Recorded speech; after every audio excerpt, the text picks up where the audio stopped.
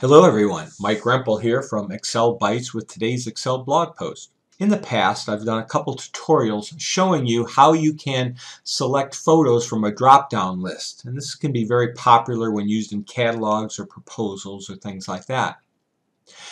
In those were designed, or my instructions were designed to be used for Excel 2010 or 2013. But there's a slight variation that you need to make to that if you're using Excel 2007.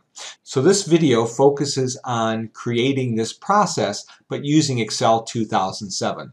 I'll list below links to the 2010 and 2013 tutorials that show how to do this in those programs, but let's take a look and see how we can do this using Excel 2007.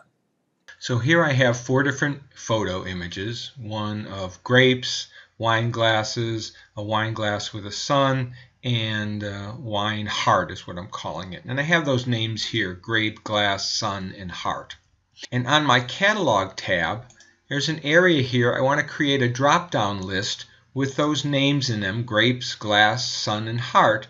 And whichever one I choose, I want this image to pop up right here next to it. Now this could be useful in maybe proposals when you want to show an example of what someone is purchasing, or maybe a catalog. If they choose this item, a picture can pop up, etc. So what I'm going to do first is I'm going to highlight wine, the heading there, and the 4 names below. And I'm going to go to my Formula tab and create from selection, and I'll have top row selected there. I'll say OK. And now, as you can see, if I highlight this, they're called wine.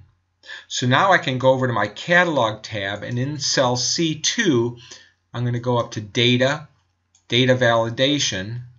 I'm going to select List and say equals wine and hit Enter. So now my drop down here has those names, grapes, glass, sun, and heart, and I can choose any of those from there. The next thing I want to do is I want to name these cells here, B2, 3, 4, and 5, with these names, grape, glasses, sun, and heart. Now notice my picture, the image I have here, has to be totally contained within the cell. It cannot be hanging over like that, or it could not be larger than the cell itself in order for this to work properly. So now I'm going to highlight these 8 cells, and again go to Formulas, Create from Selection, and in this case left column is automatically chosen by Excel. I'm going to say OK.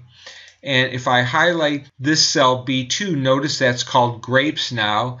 This one's called glasses. This one's called sun. And lastly, B5 is called heart. So I've named those cells these 4 names, and those are the names that I've put into my drop-down list here. Next thing I'm going to do is, while this is selected, I'm going to go to Name Manager, or the Define Names group, and I'm going to select Define Name, and I'm going to call this Wine Pick.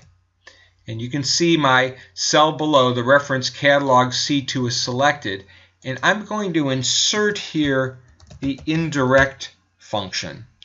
And I'm going to put that catalog C2 in parentheses. Now what the indirect function does is it converts a text string into that specific cell reference.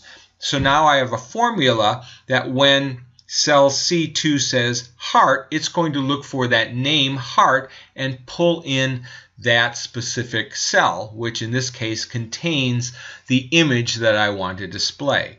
And I'm going to say OK. Now I'm going to click where I want the image to appear, and I'm going to go to the Insert tab, and I'm going to select Object. And from the list of objects under Create New, I'm going to select Bitmap Image and say OK.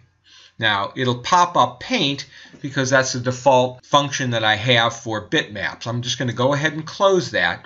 And now while I have this selected, notice up in the formula bar it says equals embed, paint, picture, etc. I'm going to clear that, and instead I'm going to put in here the name that I had created, that Define Name Wine Pick. I'm going to scroll down to that, hit Tab, and now hit Enter. And now with my drop down, heart is selected. Notice the heart picture is visible. If I select grapes, grapes pops up, glasses, or sun. So I've been able to choose the cell here, B2, 3, 4, and 5, which are named grapes, glasses, sun, and heart. And by choosing that here, and with this picture, notice it says equals wine pick, so I've created a formula there that says use wine pick, and wine pick is the indirect formula that points to cell C2 here. So whatever is in cell C2 with the wine pick function selects that appropriate photo, and now when I make any one of my selections, that image will appear. And there you have it. I hope you like what you see. If you do like what you see here, please take a minute to share this post on your favorite social network. I can be found on Facebook, Google+, Twitter, LinkedIn, and YouTube. So I hope you enjoy this. If you'd like to see more, please feel free to stop by my website, excel-bytes.com, and I hope you subscribe. So have a great day and happy excelling.